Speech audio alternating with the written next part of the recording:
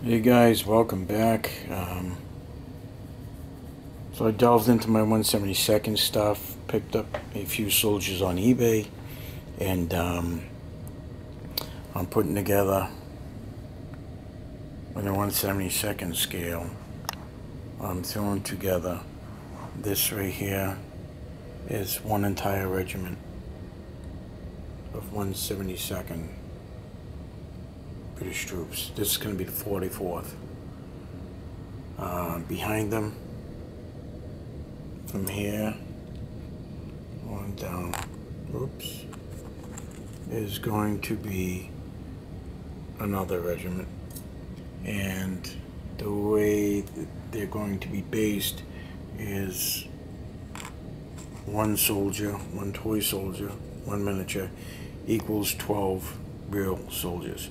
So I've got two regiments right here of 172nd British Line, and then up above here I have two regiments almost fully painted of Belgian troops. So that's all. This 170 got me feeling a little bit nostalgic, so I pulled those guys out. I'm still working on these guys, and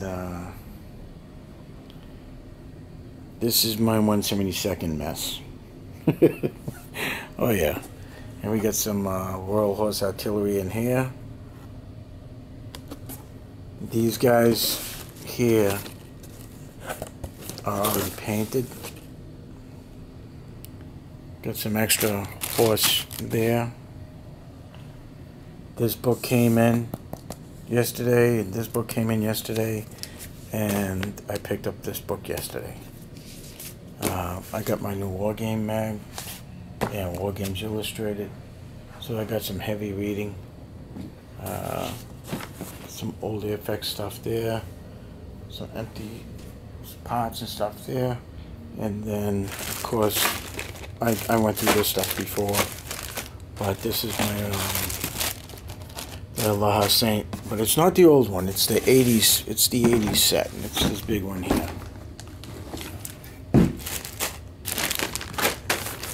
Some SC figs here.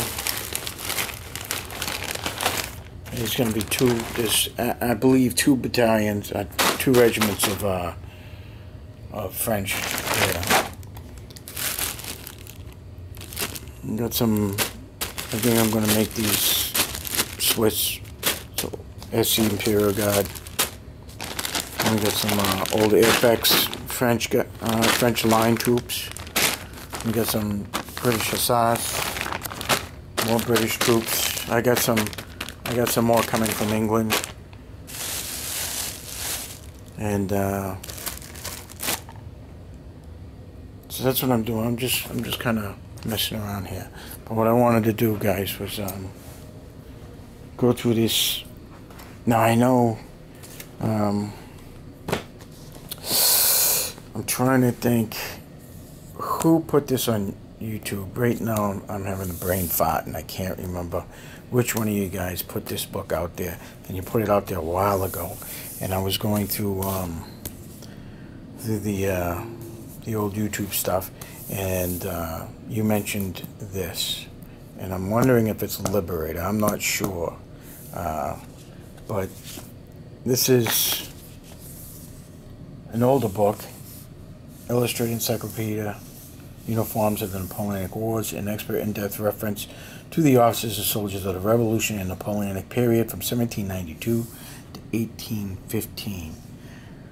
Detailed information on the uniforms of the Austrians, British, French, Prussian, and Russian forces, with additional material on minor forces. Contains an unprecedented wealth of pictorial detail with over 600 illustrations of uniforms, historical scenes, battle plans, campaign maps, and provides an unrivaled source of visual information on the fighting men of the period.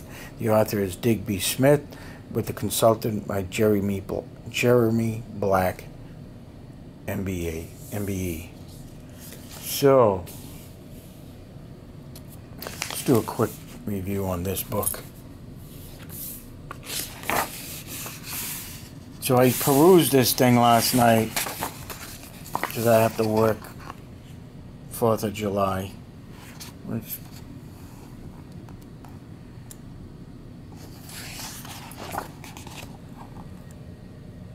But this is another great book.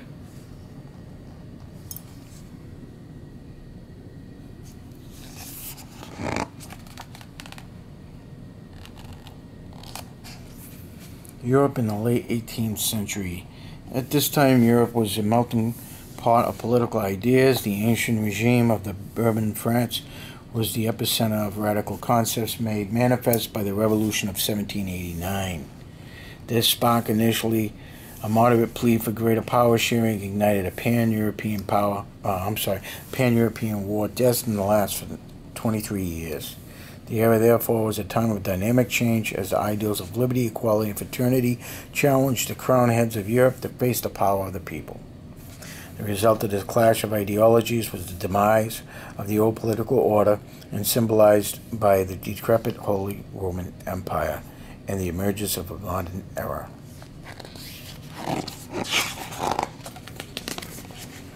British ships dominated the European seas and facilitated her huge national wealth.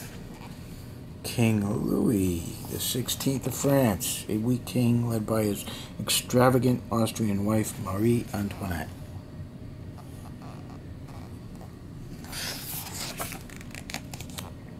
So it's got battle maps, little histories here and there.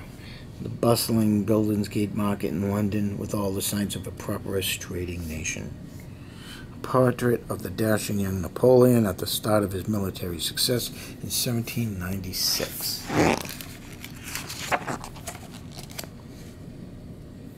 The reconfiguration of the Holy Roman Empire. French Marshal Jean-Baptiste Jules Bernadette became Crown Prince of Sweden in 1810, and Sweden was an important Baltic power and a rival to Denmark and Russia. The balance of naval power. The British ship Formidable breaks the French line in the Battle of the Sands. British, French, and Spanish, the decisive Battle of Trafalgar. This map shows when Nelson's double column attacked and pierced the Franco-Spanish line. Nelson stands on the deck of the HMS Victory amid the bustle of his ships at battle stations.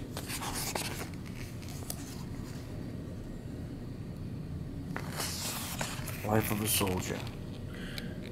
The 2nd Hussars, French bivouacking at Austerlitz in 1805. Baron Dominique Jean Larry, Surgeon-in-Chief of Napoleon's army, treats officers on the battlefield of Borodino, September 1812.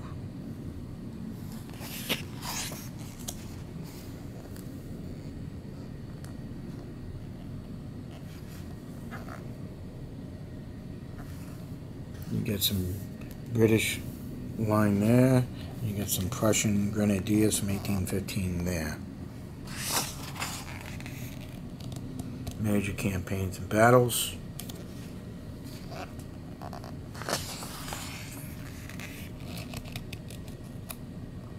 So it delves into a lot of history, which is pretty awesome.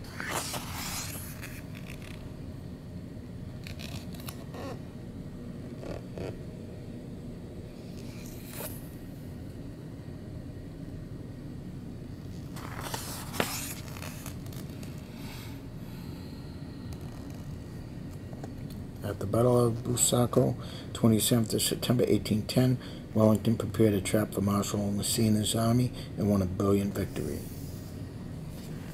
Madrid, 1808, a struggle between the French forces and the people of Spain, who rose up against Napoleon's conquest.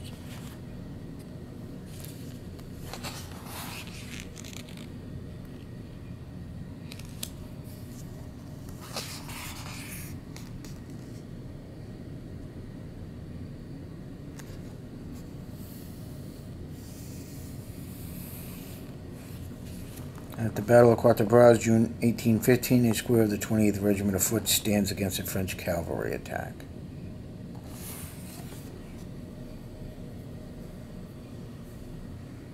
And at the Battle of Waterloo, at the moment when the Scots Greys captured the Eagle of the 45th Regiment. This is France, Revolutionary France from 1789 to 96. Napoleon's rise to power. Napoleon in Egypt. Portrait of Napoleon as the first consul. French army uniforms.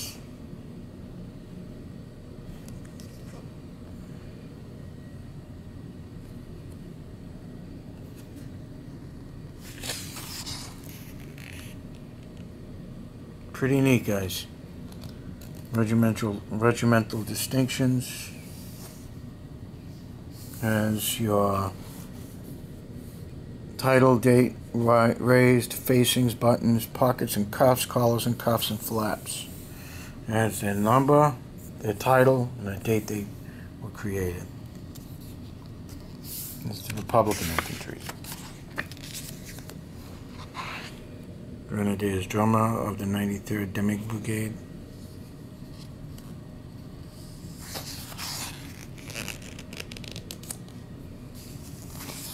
Let me see if I can start breezing through this, because I think I'm taking up a lot of time.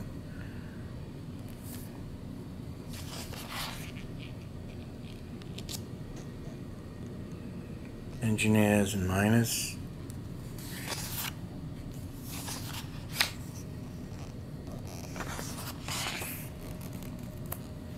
The armies in Egypt.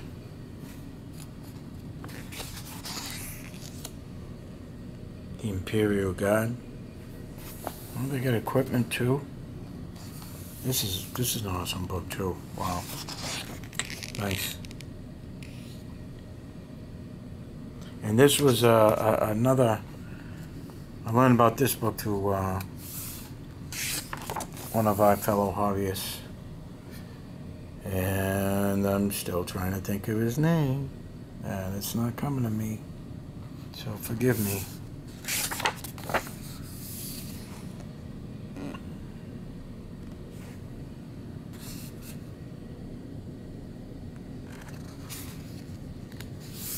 Definitely a cool book. Wow.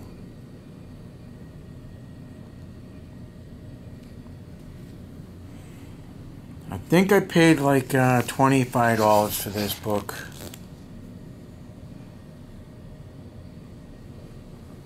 I think it was well worth it.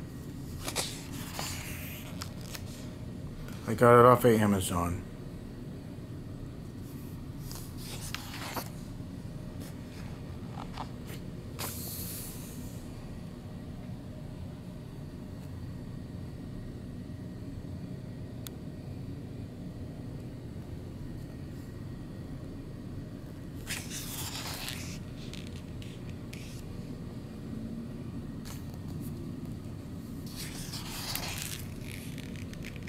Pure artillery engineers and miners.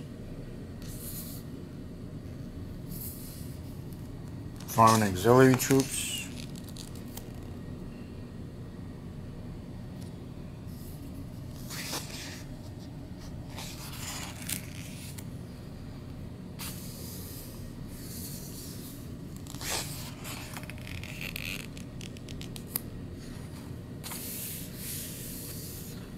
The Battle of Trafalgar, French ship Redoutable is about to surrender to the Victory. This justifiably celebrated victory of Admiral Horatio Nelson and the Royal Navy in 1805 ensured Britain's global supremacy for the next 100 years on the sea. British government and the birth of her empire.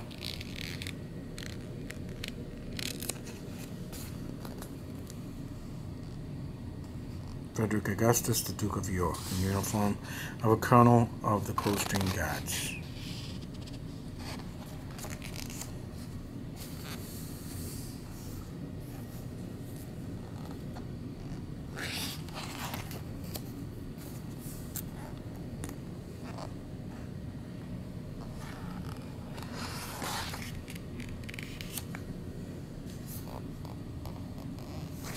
Very nice.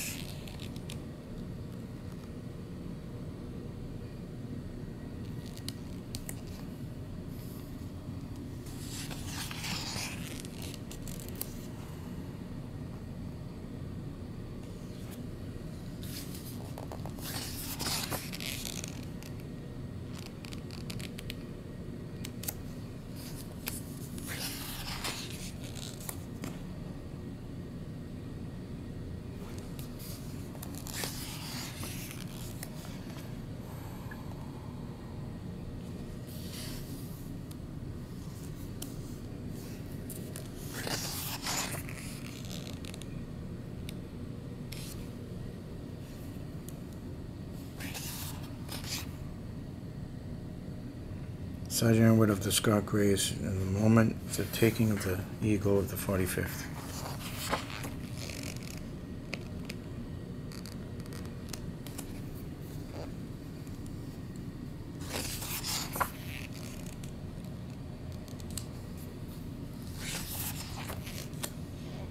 Artillery, here we go. The horse. The rocket troops. Line.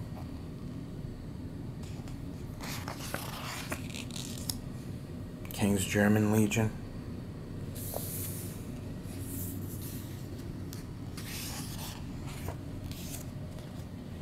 West Indies and the East Indies.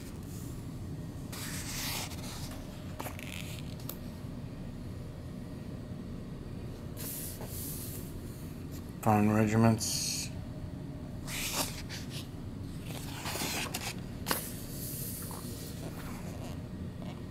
What an awesome book. It really is cool.